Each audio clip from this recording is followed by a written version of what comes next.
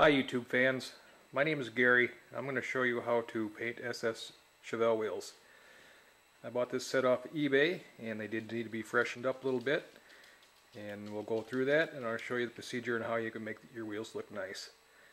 They don't have to just be SS wheels, you can any type of wheel that you want to refinish. We'll show you some steps to help you save money and make them look good. Here's two of the wheels I've already started on, and I'll go back and show you in a few minutes from the beginning of how to get your wheels ready to paint. This here is the one of the Chevelle wheels, and we have it the base color on it, which is Argent Silver for that year of 1970 Chevelle. And that is an Argent Silver. And then the insert, when we're ready to do that, is going to be black. On the 1970 Chevelle, the inserts are black. I did some research on that. In '69 they were a dark gray, and in '70 they did switch that to black. So if anybody is wondering what color they should be for the year of the vehicle, it is black for '70, gray for '69 in the insert area. Also, if you bought a set of wheels and you want to have date that are correct for the age of your vehicle, '69 was YA and '70 was AO. So there's two codes that you want to check to make sure if you want to have the correct wheels for your vehicle. Now they look identical, so that's just something for those people that really want to be, or are fanatical and really want to be date coded correct for their cars. This is the first wheel, and the back side of the wheel is dove gray. And these wheels were not that bad. I did not need to sandblast them. In fact, I didn't even want to take the tires off the rim. It depends on how far you want to go into them. You can have someone take the tires off, and you can go down and start from scratch with them and sandblast them if they do need it. These wheels did not need it. When I bought them off eBay, the gentleman that was selling them said they were 8.5 out of 10 for show quality, which is a pretty good rating. And as I got them, they weren't quite what I wanted them to be. They had some chips and stuff in them and some scratches. So for me, it was best just to sand them down while I had them off and prep them and paint them and make them look nice for this spring. Okay, we're back, and here's the products you'll need to paint your wheels. We've got some silver paint, some clear coat, and black paint. And these are Duplicolor. I bought these at the local part store. And also some lacquer in the back there. You'll need that to help keep the wheels clean before you paint them. High power brake cleaner, and some grease and wax remover. And then of course we've got the gray backing, which is the dove gray for the back of the wheels. And when you use all these products, you can find something similar that works for you. It doesn't have to be exactly this type of product. And just remember, when you're using these products, to wear a mask. You should be wearing a paint mask. 3M paint masks do work well. You can use a vapor mask or get the full paint mask that they do offer. You can buy those at the parts store or Fleet Farm or one of those places. They do provide those, and you should have those when you're doing any type of painting. If you happen to go on the internet, they do make a template for the insert on these wheels, and you can get them on eBay or you can look on the internet. They do provide those if you decide to use a template. But I chose to make my own template, and what you do is you take a piece of masking tape, which is this, and you cut off a strip and you put it along one of the spokes here. And as you lay the tape down, you take a pencil and you just kind of rub the edges, and it leaves a guide on the tape. Then you can take a scissors and cut that out. And once you've cut it out, it's going to look something like this. And once you've done that, of course, you've still got a sticky backing from the tape. And if you take and you get some wax paper that they'd use in the kitchen to lay that on the wax paper, and then it's going to be one piece.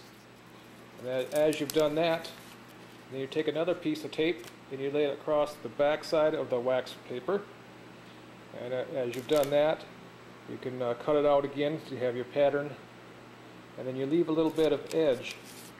I'll show you when I start doing this what it's going to look like. So you can peel the one side of the tape back and then transfer it to your wheel. And it really works well. And you're going to find that after you're all done, when you got your black on and your clear coat, that you're going to have some edges that are going to show some black that really it shouldn't be there. And as the wheels have dried overnight, you can take some rubbing compound and wipe those edges, and that'll remove that, and you'll get your nice edge back. We're going to start on one of the wheels, and first thing you need to do is you need to prep the wheel. Whoever owned the vehicle before may have had some tire dressing on that, or silicone from Armor All, or any type of tire dressing. And that stuff will definitely cause fish eyes, and you do not want fish eyes in your paint, because if you do, then you're going to have to start over. So what you're going to need to do is take the brake cleaner and spray the whole wheel. So you can spray, it comes out pretty fast. Spray it all down, and that's going to help get that brake dust out of there and any type of tire dressing. So let that soak a few minutes, take a rag, and wipe that out of there. After you use the brake cleaner on the wheel, the next thing is to use the wax and grease remover. And you just take a rag, saturate with the wax and grease remover, and then wipe all that off again. And that's going to make sure you're getting all that wax and grease and silicone, brake dust, everything out of there. Just wipe her down real good.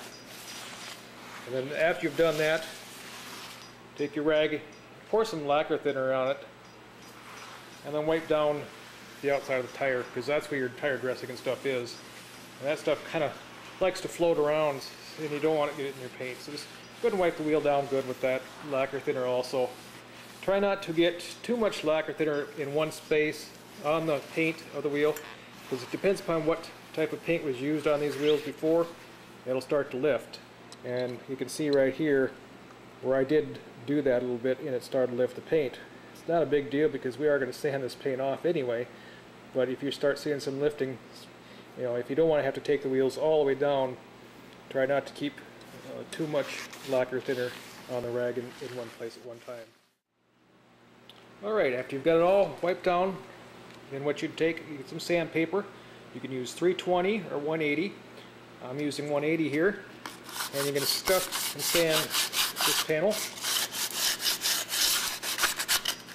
And you're scuffing it, getting it all sanded down.